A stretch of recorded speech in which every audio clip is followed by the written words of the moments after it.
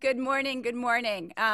Welcome back. And thank you for yesterday. I don't know about you, but I had a hard time shutting my brain down last night.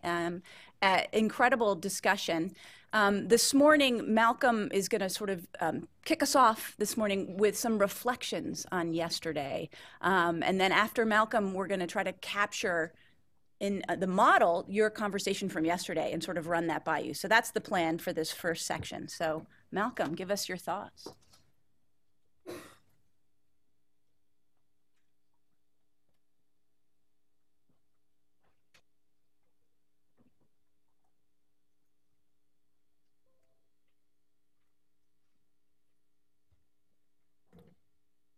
Thank you, Erin, and good morning to those survivors. It always fascinates me in the last day of the conference. You know, there's a third of the people who started out in the beginning, but you're the real survivors, the real contributors. So we're expecting a lot of contribution today as we try and wrap up this unwinding ball of yarn. So I did spend a few minutes last night, probably not enough time, thinking about what we have learned and trying to isolate some of the key issues or principles, and that's why I have my computer with me. First of all, the model. Now, you know, people have different views of models, but I think that they're really important. And I think they're important for a number of reasons. They provide a framework, in our case, an inventory of drivers for thinking about the issues. If you don't have a model, you sort of tend to forget about some of the perhaps initially more peripheral issues. If you have it up there, it reminds you to think about categories of issues. So I think it provides that framework. Perhaps more importantly, within that framework, it provides for identification of potential or real problems, or problems that you didn't even think were problems until you started looking at it. So mismatches, for example, between demand and supply, and the other mismatches that the group talked about yesterday. So that's from a therapeutic perspective, in essence, to look for solutions. And it provides the identification and testing of these potential solutions. This is what has been referred to as the levers. And I think that's perhaps most important of all. Models are mutate. They're not a model or the model. That they are models that need to be refined.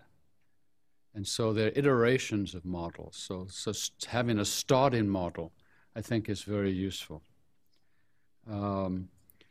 Having said that, models need to be flexible because of the contextual issues of the local context and national context, which are quite different and which impact models or emphasize one piece of a model and de-emphasize another piece progressively. And I'm not going to get into the types of models, static, dynamic, and predictive, but ultimately, as you go through iterations of the models, what you want to end up with is something that can predict, and you can test the predictions and see how useful that model is. So I think the model is really useful as a think exercise, if nothing else. Now, what about the demand side? I think the key issue on the demand side to me, as I mentioned yesterday, is rethinking needs, perceived and real. Now, it's easy enough to say, well, there are perceived needs and there are probably some real needs that the public or the communities that we serve need. But it's more complicated than that, because who is the arbiter of these needs? Do we, in a paternalistic or mixed paternalistic, maternalistic sense, arbitrate what those needs are, or does the public? Well, it clearly is the public, and the question is, how does the public get into that arbiter role? So it's not just a matter of trying to define differences between real and perceived needs. It's how you manage that. And another problem related to that is, who speaks for the public? Is it Big Brother? Is it local or national policymakers? And it really is a political process.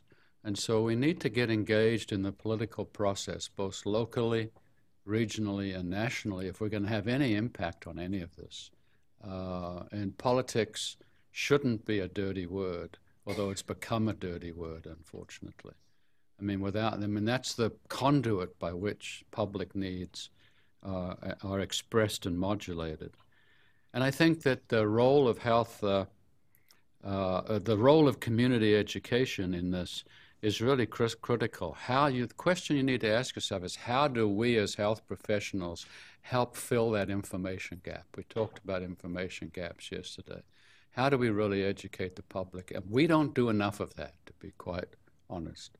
And I think it's absolutely critical that we do that. A few thoughts about social and economic return. We sort of expanded from social to social and economic return, although in my own view, economic return is part of social return because it's the currency with which we work.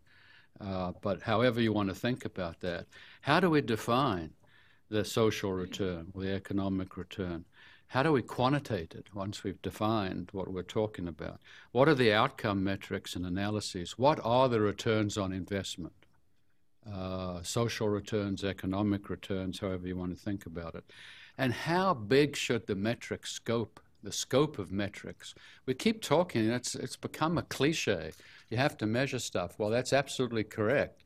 The metrics are important, but sometimes we get subsumed by metrics. There's so many metrics, and there's so many uncertainties on how best to measure things that we look at the trees instead of the forest. You only need a few metrics to get going. And I would suggest that, and here health professionals can be particularly helpful, that simple metrics like the workforce type and distribution, or numbers and distribution of the workforce, are metrics that we've had, I think, in almost every state in this country for decades. It's not that those metrics are not available. So the argument, well, you can't do anything because you can't measure it, I think is nonsense. I think there are some metrics, and I would suggest that you think about focusing on metrics that are easily at hand, as opposed to worrying about the whole universe of metrics. Now, on the supply side, this particularly applies to us as health professionals. I mean, it seems to me there's some relatively simple things, and we heard in some of the examples yesterday that were given us some of the supply side issues that really do make a difference. For example, we heard from Walter Sisulu University, and I grew up in South Africa, so I sort of know some of the history of that institution. Although it wasn't in existence when I was there as a younger man.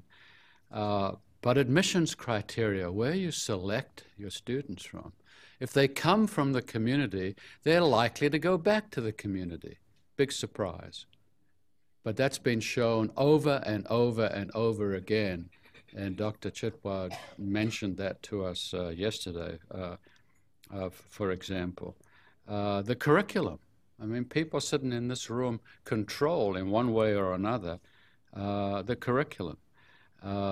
If you put people in community training sites, they're likely to understand community needs better than those who learn in hospitals, entirely in hospitals.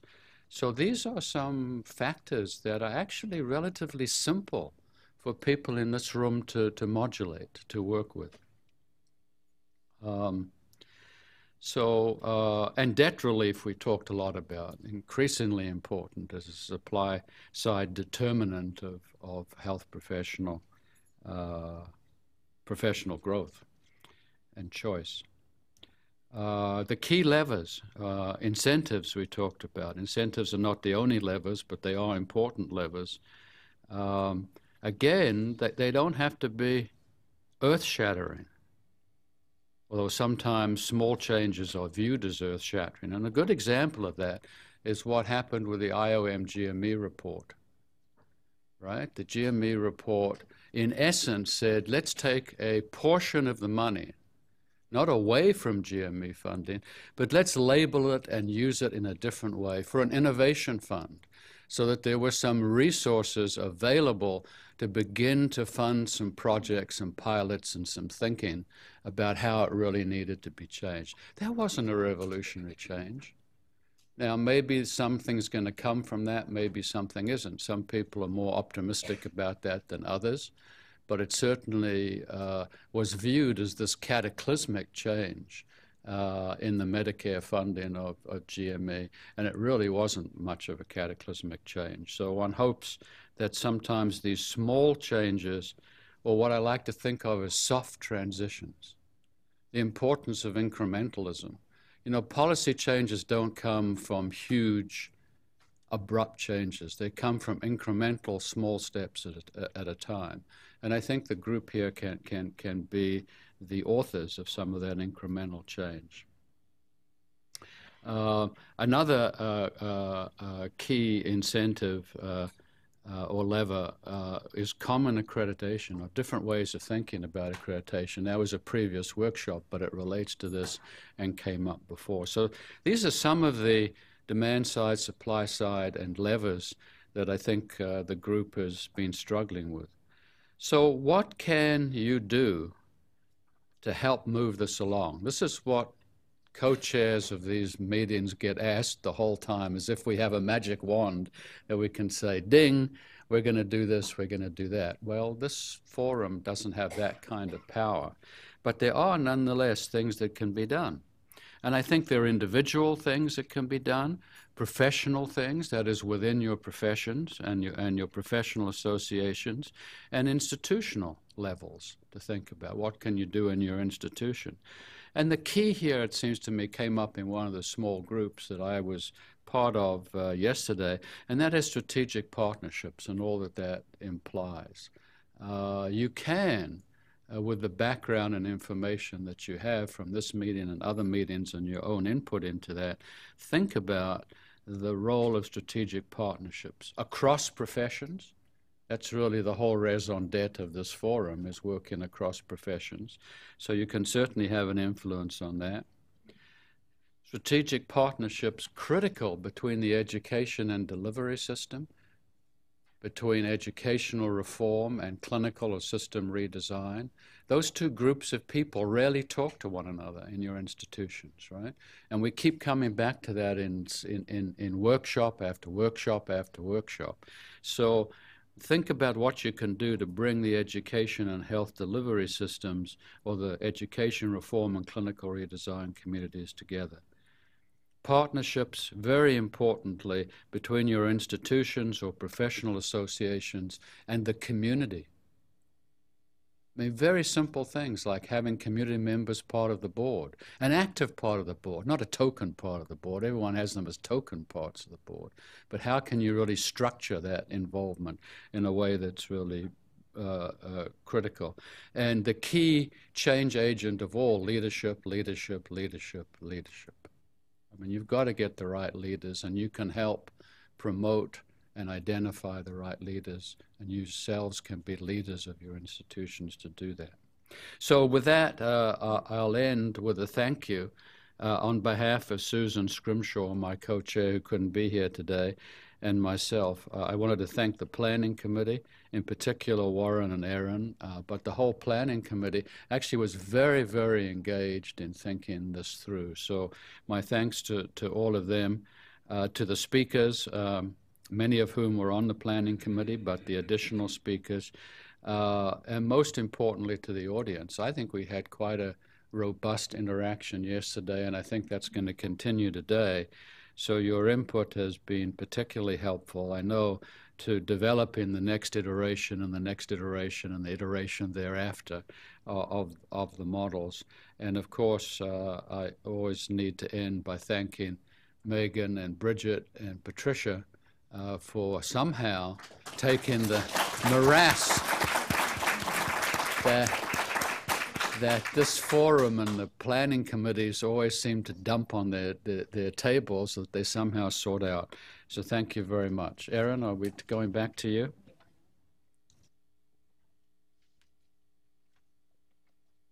Thank you, Malcolm, for those thoughts. I think it, again, sort of gets our minds focused on what we learned yesterday and what we're going to do today.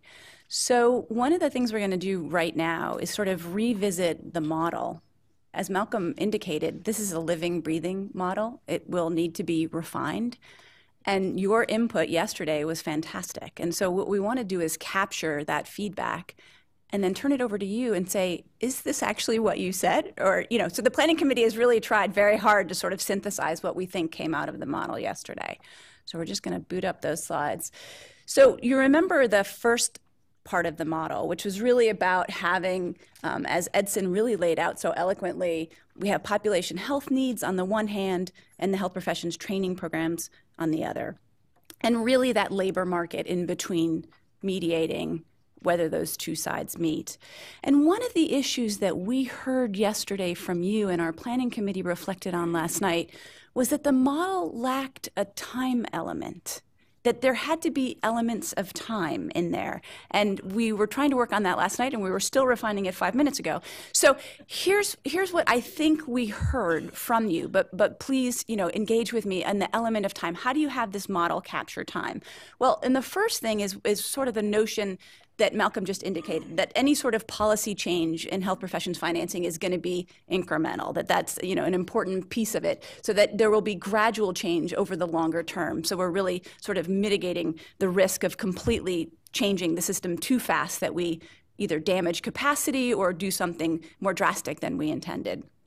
And then there's sort of the timescales for implementing some sort of change in health professions financing, right? There would be the short-term change, less than 10 years, which would really address those short-term mismatches. So I think Rob Smith's example yesterday is a really good example of this. So a mismatch in primary care could have taken a long-term view and gone and trained GPs, but you had a workforce there. You were able to sort of retool that workforce. So it's sort of a dynamic, short-term addressing an issue. And then a medium term to really address a mismatch, which is really you're trying to look 10 to 15 years out. That might be training new physicians, right? Because the time scale for that is about 10 to 15 years. Or it might be trying to fundamentally change on the demand side something in a payment model that's going to take moving to a value-based system here in the United States, or changing a payment model is a longer term time scale.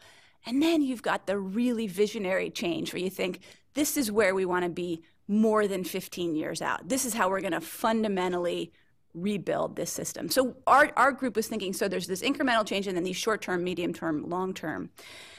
And then another element of time came up is that this model has to be dynamic. It has to respond to feedback loops, because there will be, once you change supply, you may influence demand, and then you're going to get a feedback loop, right? So you have to be, in sort of biological systems, you end up with these feedback loops. And so your model is going to have to be responsive to that sort of feedback loop.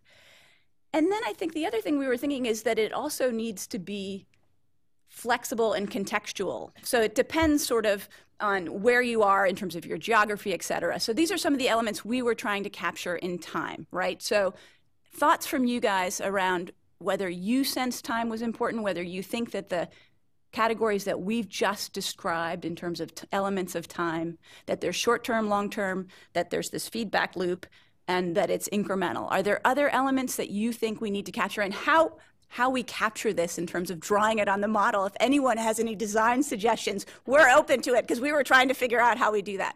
So you guys, what do you think? What about time, the time element? Any thoughts? Yes. Just a comment that I think that we have more issue of risk in not moving than in moving too fast.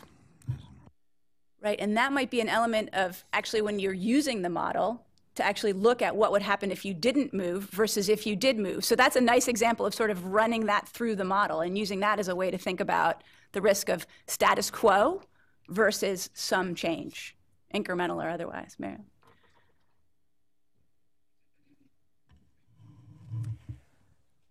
So I think about the technology industry, and I think of how change occurs there. And they don't think in 15-year timeframes. Right. And so how might we think in even shorter timeframes? Mm-hmm.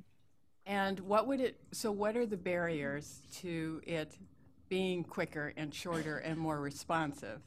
Then I think, you know, the brain, if you start playing around with it, goes to, well, it's the length of the education, or how long does it take to prepare someone? Right. So could you shorten that, and what would that look like? I mean, so Yes. those are the things that I start to think of. If you challenge the assumption, Yes. your timelines that are right here. So Marilyn, thank you for that, because that does raise this issue. If you're presented with a problem on the supply side or the demand side, you can sort of think through how fast you want to move and how you might change your options for addressing that to, you know, for example, let's think about retooling the workforce instead of creating new workers, so that we can sort of use the model as a way, again, to help us think through policy options. Does that capture what you're saying? Okay. Comments? Yeah, Bjorn. Yes, I think, you know, I think time is obviously an important factor, but in terms of change, are we talking about the change that we implement? I think we're talking to some extent about real shift in focus, in values.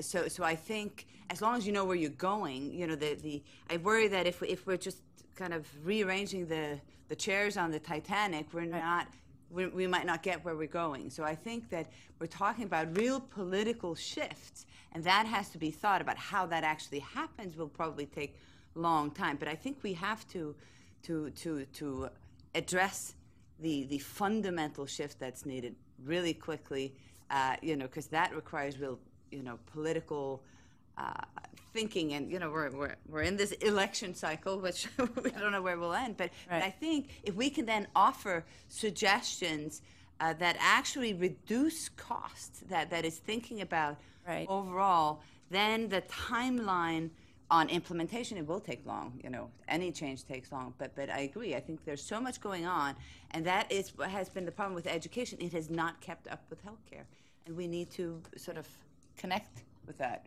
So I hear a bunch of themes in what you just said, but I want to capture one that intrigues me personally. So I just got back from 3 months in New Zealand, and one of the things the New Zealand Treasury is doing is taking a social investment approach to health professions education, recognizing that they can put a lot of money in now in terms of intervening early in people's life course and intervening early in the process so that they can have long-run outcomes. Now, it's very unusual that you're willing to take a political risk in the short term to gain long-term outcomes. But I think this model helps think through sort of that exact issue of sort of short-term investments that may be very large, having very long-term social benefits that reduce costs longer term out. Is that a fair? Yeah. Okay. There are other comments here on timescales, Joanne?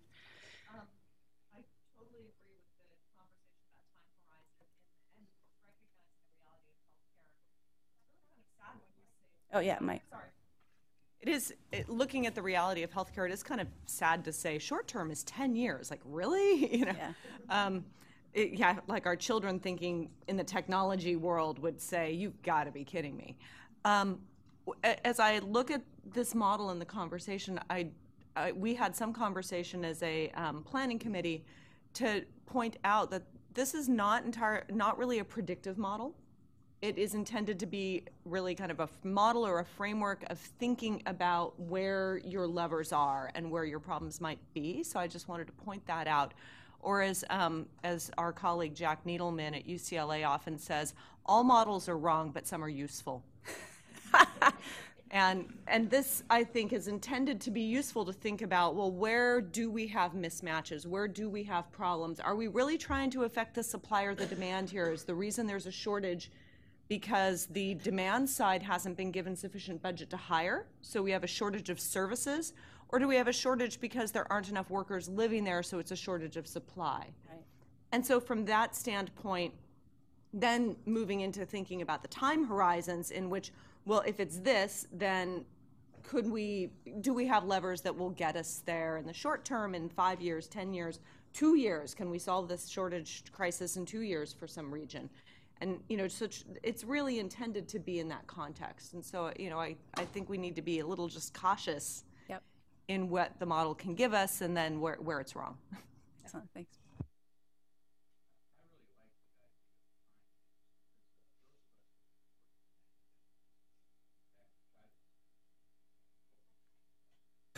I'll repeat. I like the idea of the concept of what you mean by a time change, because those of us that have been working in academic institutions for a long time realize it does take this long. And the danger, from my understanding of the change literature and my own experience, is sometimes you get false victories if you don't look at the time it takes. So you may think you're having a change, but then you go around and divert to something else, and then the institution goes back at the same time. So my experience has been, and I think Malcolm pointed out, that we have to look at incremental changes, but realize that it takes a long time to change a structure, and you have to have that determination, that consistency of purpose that you need to have on that. And you know, just even defining what you mean by it is a very good discussion, because my experience as an academic administrator is most people don't look at it that way, but in reality it happens this way. And it has all the time, because if you're going to be an educational institution and institute a change, you're also dealing with health professionals that are already out there, Right. and they're not going away.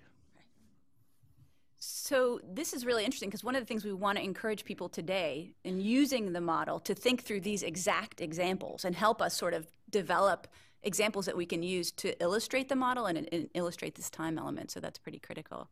Any other comments over here? Just wanted to add one thought to the time issue. You know, we often explain the difficulty in getting change in education or either in healthcare delivery around the time it takes to produce a healthcare professional. But we don't think enough about the continuum of education, which actually, if a career is 35 or 40 years, Right. the time frame we're looking at is actually 35 or 40 years, and most of the education occurs in that continued professional development phase. Right. You know, the foundational education, the graduate education are just little snips of time. And so I think the continuum, the need to educate and change people across that whole continuum of, Right. of lifelong sort of learning Right. issue, it gums up the system a lot more than if we were just dealing with the university or school-based education period.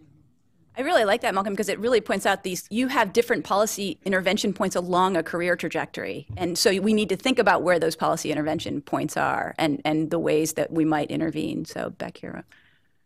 Classically, Malcolm just trumped me, but I think there's another point, which is, one thing I've heard is, when thinking about timescales, is you've got one that's related to kind of the workforce response, and retooling means you can do that quicker, and I think that's in Malcolm's continuous learning space.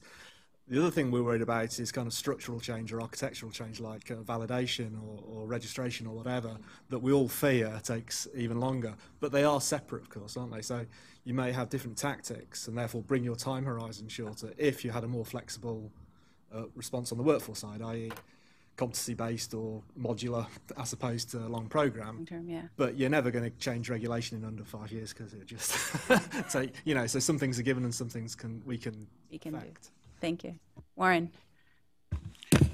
Another extension of this, if I think about the examples that were offered yesterday, there are different units of analysis, from regions to disciplines to countries, and the timescale will be related to the region, the unit of analysis as well. Right. Really important that we think that this model have global relevance, and that we can think about that in terms of timescales as well.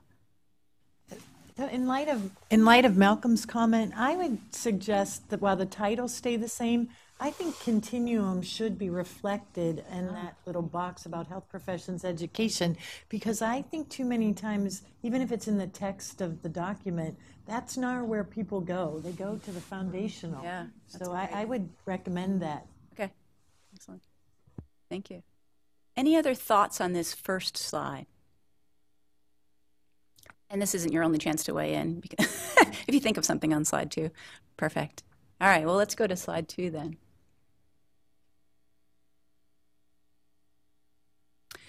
So here's where we were really trying to capture your feedback yesterday on the guiding principles. And I think one of the things we heard loud and clear from multiple groups was that the language responsive to society was a little passive. And so here we really changed that language, given your feedback, to say really accountable, making it active, accountable to society.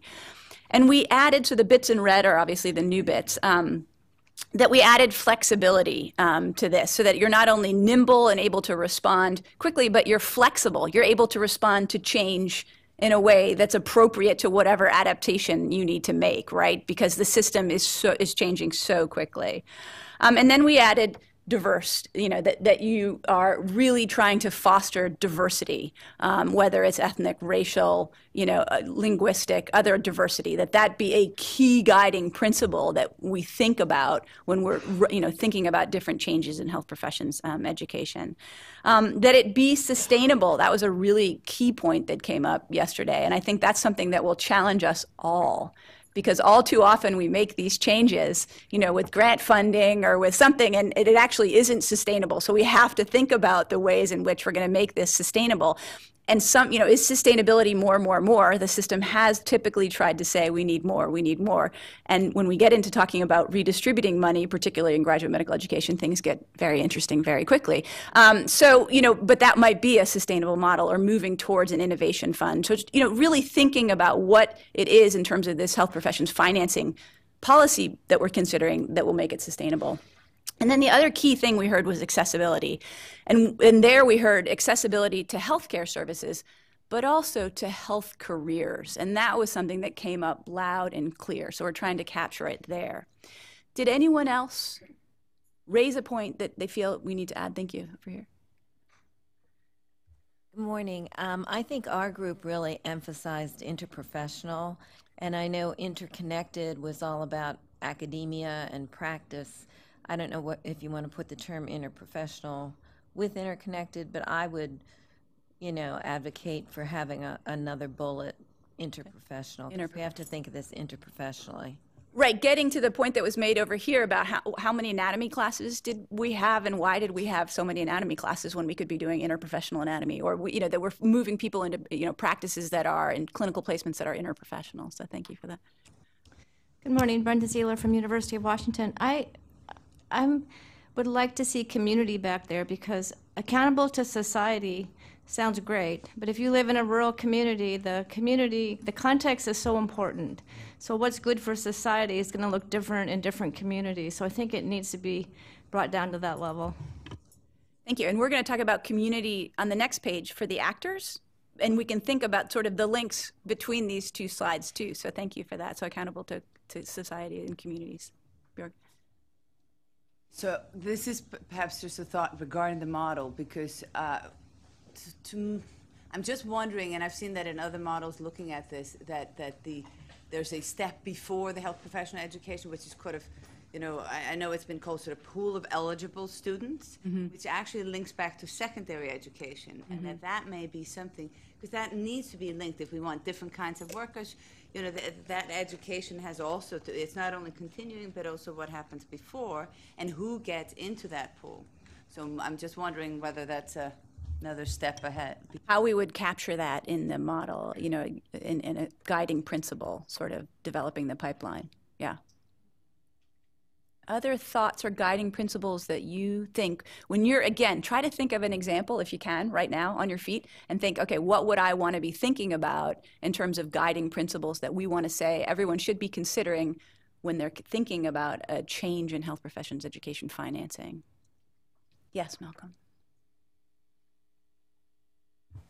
I just want to make a comment about model building in general. One of the problems is you end up with long lists of things, and the longer we go at this, the longer will be the lists, and there'll be increasing debates around the words, where the commas are, and the reason for that is a lot of these factors, even in this relatively limited list that you have now, right, are overlapping and interconnected in that sense. Yes. So I think it's helpful in having generated a long, inclusive, hopefully inclusive list, to think of two categories of guiding principles. One are, the fundamental or foundational principles like accountability to society. And the other is operational principles, like nimble and flexible, so that you can create two balloons as opposed to just one balloon. Right. And then each of the 2 or 3 or 4 balloons, if you're going to make headings. So think of chapters as well as the content of each chapter, just from building a model that's helpful. And it helps with the language a lot. Absolutely. Those are great points, the bubbles. And also thinking of the model as a whole, I think I also hear you saying is that some things may be captured someplace else in a different chapter too. Oh, yeah. And so that sort of ability to create a model that hangs together is really important too. I think that also goes to, so it's language and meaning. And what I was just striking, we'd had this conversation about who the audience is. Yeah. So, so the planning committee's had a chance to look at this. So we think we know what those words mean, whereas you've had like 5 minutes. So we're thinking, sorry, I think that's in box X already. But like Malcolm says, that's not important. You need to explain it to people. But if you're using these words with a different audience, would you use the same words? And I think we need to think that through. I think that is really important. And one of the things we're going to get to today is sort of you kind of thinking about how you're going to use this model with your professions or with your organizations or in your context. And you're going to have to describe these principles and sort of play out in your mind how that's going to work out. It's really important. I think back here and then over here. Back here. Can we get you a mic? Yeah, hold 1 second, please.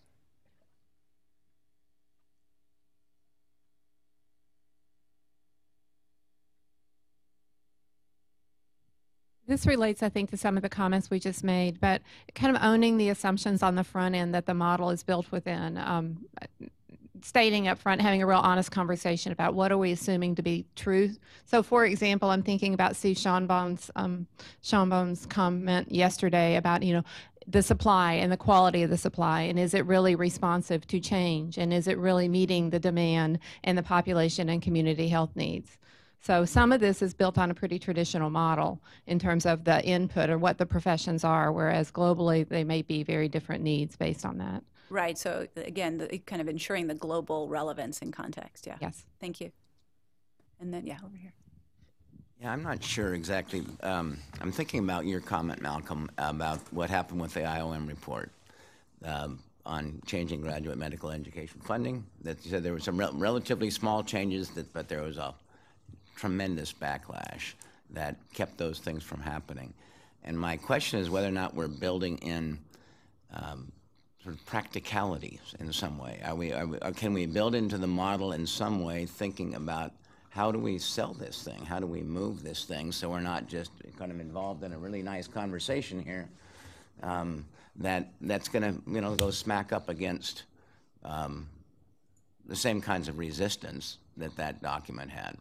That's a question. I mean, it came up here in our group yesterday when we were talking about the 2 debate points, and the statement was made, maybe when we're thinking about 13 years in 2030, maybe our answer on where you're going to vote should come out of your belief about whether or not we can actually change those political forces in those 13 years so that you actually could have a chance to do the thing that you want to do, because we're all debating what do we mean by social value, right? So anyway, I don't know how you would build that in, but it's obviously critical if we're going to move the energy to actually be thinking strategically through the model. Malcolm, do you want to respond? And then. Yeah, I think it's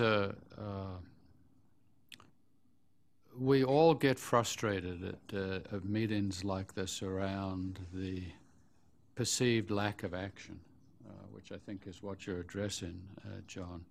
But I would suggest just 2 things.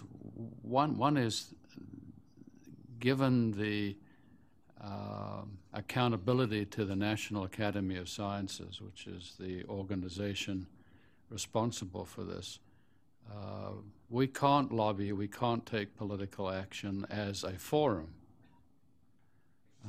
But you all can, as individuals and as leaders of different professions, as leaders of accrediting organizations, et cetera, et cetera. There's nothing that says you can't take the information that you've learned at this meeting to other power brokers. Yeah. But this organization, the way this forum is structured, and all the forums are structured, It's not a power broker in the sense that I think many of us would like it to be, but it isn't. And I think we need to be respectful of what we've been given, which is to discuss and stimulate, not to do. So there's that practical impediment, which I think is an understandable one if you reflect on it for a moment. But that doesn't mean that you can't get your institutions, your organizations, your associations more involved. And I would suggest that you need to get politically involved in those organizations. I think Erin has made that point several times in different ways. Right. Thank you, Malcolm. Patricia, you had a comment. This didn't come out of the group yesterday. It was sort of an overnight thought. And I'm wondering if it's a model for the economics of health professional education. And the reason I say that is that, kind of going along with what Malcolm was saying, if you look at it from an economic perspective, not just financing, which is money, that efficiencies, quality, there are many things that are built in. And going to what Malcolm was saying, it would allow us potentially to not have so many little boxes of guiding principles, because what we really are talking about is how the institutions have to be more economically solid in not having duplication, and that it's not just about the money. You know, Right. We're trying to weave in all the other things that's not about the money. Right. It just hit me as I was reflecting on this overnight that I'm wondering if we have, and I understand for the purpose of this discussion that we've had to have, we needed to talk about the narrow piece of financing. Exactly. But in the bigger, broader picture, it really is about the future economics. It's just a reflective thought. Yeah, that's a really important point. Warren. And I think this applies to both, Patricia, both non-economic elements, but it's got to be cost-effective as a general principle. And when we look at, from my former days at ARC, that, you know, all of those pieces were into the economic models, which was the cost, Right. you know, the cost effectiveness, the efficiencies, you know, just many things we've been talking about might make it broader. It's just, and then in defining the economics of health professions to include, you know, the cost issues, you know, all of that. It depends on how you put in your your model. It's just a thought. Right. No, it's an excellent thought. It also is broader in terms of capturing what might happen on the demand side rather than, I mean, being focused only on the levers on the health professions education side. So I think it's an intriguing suggestion. I think the word that's going to help you is value. Because in healthcare delivery, we have value-based delivery, and that includes both quality and cost. Yeah. And I think value-based education, we don't do value-based education. Right. And I think if we incorporate into this the concept of value, it brings automatically, Patricia, the cost issue into it as an important, and that's a benefit to society. Right. You can spend money here, you can spend money there, but how efficiently are you spending it? So I think value is what's missing from this in some sort of, Right. I mean, not conceptually, we've talked about that. And it's there because it's to generate value. I mean, it is, we've talked about value, Right. yeah. But I like it too because it also uses language and it takes advantage of language that others are using in spending, et cetera. Then it makes it very clear what we're talking about. So that's a great suggestion. Other comments on this slide, principles, before we move to actors? Bjork, did you have a comment or you just, okay, just waving around. Good. All right. Fantastic. So we'll go to actors next. This is great feedback. Thank you. Exactly what we hoped for. So we had more changes on the actors side, talking about current and future learners. We talked about employers initially thinking about the employers of our product, but then thought, wait, the wider business community we know has a stake in ensuring these outputs. We talked about education systems and then began to sort of disaggregate. What do we mean by that? We mean the leadership, the faculty in that education system. Clinical systems were brought up. as an extra group? Looking at it this morning, and I ask you, we can talk about this, I sort of see clinical systems as a subset of health systems, but somebody can convince me otherwise. I'm wondering, that's a point of discussion for this group, whether that is a distinct point to Malcolm's point of how many bullets do we want before we get bullet weary. Bullet exhaustion. We talked about payers, again, disaggregating to not only include government, but not-for-profit and for-profit insurers, including taxpayers. We talked about the individual patient and family, and the individual, the patient and the family. We talked about the community and Susan's point yesterday, when she was doing her work, who speaks for the community? You have 70 organizations in a community. How do you get that community voice? We talked about commercial lenders who are a really important component right now, philanthropists, policymakers, and political players, which relates to the conversation we just had. Community-based financiers, especially really important, local cooperatives, and globally incredibly important point. And then the media as another potential actor here in terms of really playing in this space and helping to affect change. Any other actors? Did we capture what you tried to reflect to us yesterday? And does anybody want to comment on the clinical systems being part of the health systems, or whether we need that? Björg? Well, to me, the clinical system should be a part of the health system, but maybe, there could be reason that people see that that's not clear. I think I'm just wondering whether that's captured. Community is such a broad term.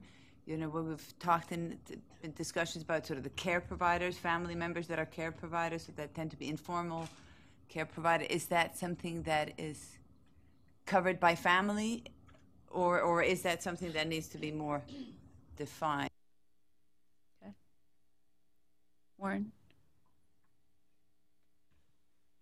Another disaggregation is policymakers and political players. In many of our political units, there are regions that play against each other, and then at the lower level of cities or communities, and that's an important dynamic.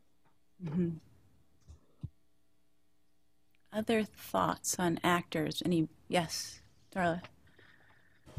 So I don't know that I'm going to be able to help you out in terms of whether clinical systems should be a separate bullet or not. But so yes, it's part of the health systems, but it also is part of the education system. Mm-hmm. That's the piece that connects the two. So right, exactly. How to we don't want to graph within a bullet, but right. The level of disaggregation versus aggregation is critical here. Right, exactly. Over here. Well, I actually understand the separation. At our place, University of Michigan, which has a large health system, it does make sense that at the systems level you have administrators and so forth, but the actual practice is done at the clinical area. So you have to have both. So, for example, you may have a highly functioning cardiovascular surgery team, but not a functioning hospital. And so the separation I think I look at it more at the macro level, the policy level, but the actual practice level could be at the clinical level. That's the way I saw it when I see the separation. Okay. I think if you view health system, the adjective there, health, in its broader sense of health and well-being, as a chapter heading or a balloon unto itself, then clinical systems, and there are many non-clinical systems. Think of all the other sectors, the folks who remove waste from cities. Right. That's part of health, probably far more important than what individual physicians or nurses do, frankly. So there are other sectors that if you define health system broadly, that you could put into that particular balloon. So I think, again, this comes down to subtyping and restrict and sort of get in your aggregates and then put in the different pieces under each aggregate. I really think that's critical for model building. This list is too long. Too long, yeah. And while you've just said it's too long, your comments just now reminded me of a lot of conversations we had yesterday, which was trying to capture those non-traditional health professions education folks who are out in the community. So where are we capturing? If we say health systems, are we capturing community services and really trying to? So sorry to add more, but that's a critical element here, public health and the community-based services that we're not capturing. If you just leave it to clinical, then people are going to think traditionally. They're going to think traditional, but I worry if you keep it to non-clinical health-related services. I agree, but I worry if we say health systems, we're going to exclude community services because traditionally people haven't thought of that too. So, yeah. So I think we had 2 comments over here, Patricia, and yeah, we'll go. Yeah, Patricia, you. I think the list is too long, and I see a fair amount of conceptual duplication. I think we should give the committee the opportunity, like, for example, the regulatory bodies, professional association, policymakers, in a way, they're kind of, there's some overlap there. I just think that, just the discussion you've been having in the community and the individual family community, whatever, I think your group should take the input we have and get it down through your operational definitions as close as you can get it with the minimal. That was just. Thank you. There are lots of comments over here. Marilyn. So just trying to put 2 reports together, maybe we could look at the discussion we had on social determinants and the bridges, the discussion I think you led yesterday, the other day, Malcolm, and take a look at the groups that we had, which were pretty diverse and out of the traditional healthcare norm, that we should include to make sure that they're included in the actors. So it's just when the group gets together again, yes. I think looking at that might be helpful. Great suggestion. Other thoughts? Yep. One other thought, and I'm going to turn this to Patricia mainly. One other thing that we can do as a group, or at least the planning committee in particular can do, is refine this further in whatever direction it thinks is appropriate. That won't be part of the proceedings because this is where the proceedings end. What we discussed today will be the end of it. But you can have the opportunity to publish within the Academy's publishing empire a discussion paper. And I think that's something that I keep forgetting as a possibility. But Patricia, you might want to comment on that, because that allows you to evolve beyond this proceedings of this workshop. Yeah, that's definitely an option, and it's one that we've taken up quite a few times to address some specific issues that we want to take on and to continue the discussion on. That this is really an opportunity to tee up the conversation and to get a lot of input and ideas and to try and think through the various issues. But then as far as taking it forward, we do have an opportunity to put together a discussion paper, as Malcolm mentioned, and individuals have the opportunity to also think about these ideas and potentially publish in the mainstream journals. So those are other options that people have as well. Right. Are there any other thoughts on actors before we switch gears here? Fantastic. And who said writing by committee was difficult? No. I mean, I think we've made great strides this morning in terms of capturing your feedback yesterday, but then also refining it this morning as a group. Really important points and considerations that we can move forward with as a planning committee. Perfect. I'm going to turn it over to Warren, who's actually going to take us through the next part of the agenda. We take a 5-minute break. 5-minute break. Okay. We're thinking, and then we'll start and do the rest of the morning right after that break. Thanks.